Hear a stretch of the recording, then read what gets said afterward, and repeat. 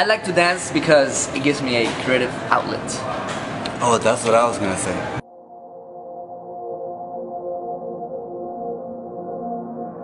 We didn't even like each other at the beginning when we first met. I did not like this guy at all. This is in Gainesville, Florida. We met in college, and he was a dance teacher, and I was just some random guy that showed up, and I'm like, well, this guy's lame.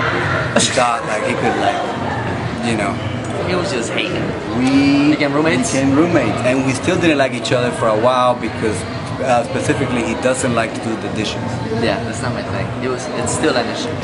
Once I found out that he likes hip-hop, I like hip-hop. We connected on that, yeah. We want to share our love of dance with others. With the world, yeah. Children. We just want to spread the love of dancing. In a non-creepy way.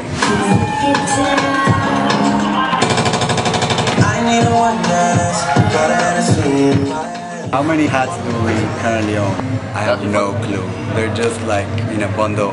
I own about, last time I counted, I think it was like 40. You counted?